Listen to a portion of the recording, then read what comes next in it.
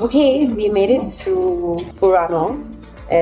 Basically we got off the plane and we changed in the car and we made it to the slopes, and we had a very good half day because we only started about 1. Very empty. It's like having the place to yourself. Very local. It's just that it's a very small resort, so you kind of can do it in 1 day, actually half a day. Now we're in this Michelin Bib Gourmet place. I can't read the name of this place, I'll put it up there, but day 2, we just got off the chairlift. Jen is adjusting his boot. Let's check it out. A lot more people today, but still not crazy.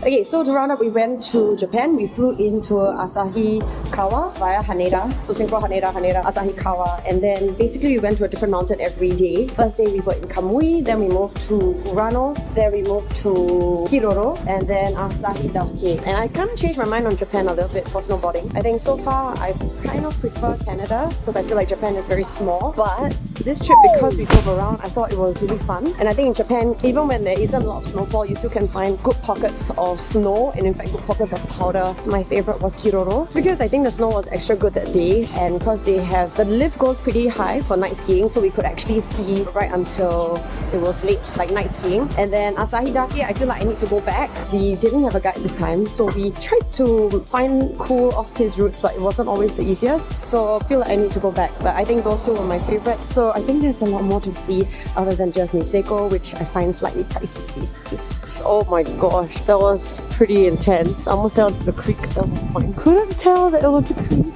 But anyway, I'm out, I'm back, all was good, still alive. And it just started snowing again. Yes! Okay, we're here in Asahi-Dake, and apparently there's only one cable car that goes up every 20 minutes. We're gonna do that. I think there's some hiking involved. And then we're gonna try to go down, hopefully, what is fresh snow.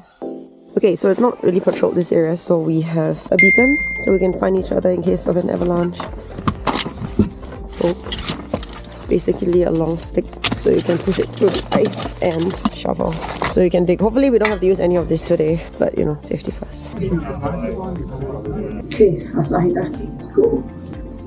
Suits up.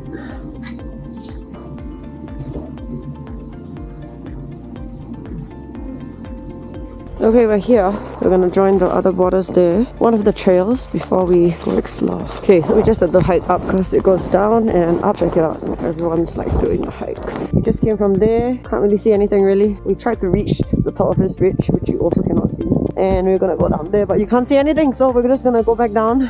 We're gonna try to hike there. Are we mad? A little bit. So we just hiked up this damn thing. Just gonna go down this thing now, but I don't think I'm gonna hold the camera because falling here is not gonna be fun. Oh my gosh, we found the path. I don't know if you can see, there is where we were trekking like fools earlier, and now we're on top of this really steep hill. Okay, I see the light, aka the top of the slope. Oh my gosh, this is so deep. Check it out, it's like knee deep. I can see the trail from where I am. As in, I thought we can go down there.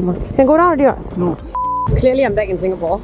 Okay, so anyway, my camera ran out of battery when I was in Asahi-Dake, but I just wanted to wrap up the video to give you my lowdown on the place. Okay, number 1, I would highly recommend getting a guide. We actually did try to get a guide, but booked things really last minute and all the guides were full. So I didn't get a guide for 2 reasons. One, for safety reasons. Honestly, if you go off-piste, and the whole reason for going to that mountain is to do the off-piste, because if you're gonna do the on-piste runs, I don't think it makes sense because there are only 2 runs and there are better mountains to do that. So get a guide, especially if it's your first time, so you, number 1, can enjoy it more, because we didn't really dare to venture out too far. Second tip, definitely bring your avalanche equipment. It is, I think almost everyone was carrying avalanche equipment. Better to be safe than sorry. Also make sure you learn how to use the avalanche equipment, otherwise there's no point in that. This is not a beginner mountain. It's really, I would say, intermediate to advanced. I already felt like I was probably one of the most noob ones there. We tried to follow this snowboarder when I think on one of our last runs, because we wanted to go to check out some really cool untouched snow, and we said we'll try to follow him. I tell you, within 5 minutes I couldn't keep up with him. He was so fast. So definitely not beginner friendly. Okay, so top tips: get a guide, make sure you bring your safety equipment, go with a friend, and yeah, be safe and have fun. But Asahi-Dake, definitely would recommend. So anyway, that's the end of my Japan trip. Just gonna say bye. Please give me a like and share if you like this video. Let me know if you want more such, like, not just travel videos, but I guess sports travel videos, sports travel. Let me know what sort of videos you like in the comment box below. And otherwise, I will catch you on Facebook and on Instagram and on TikTok. See you soon.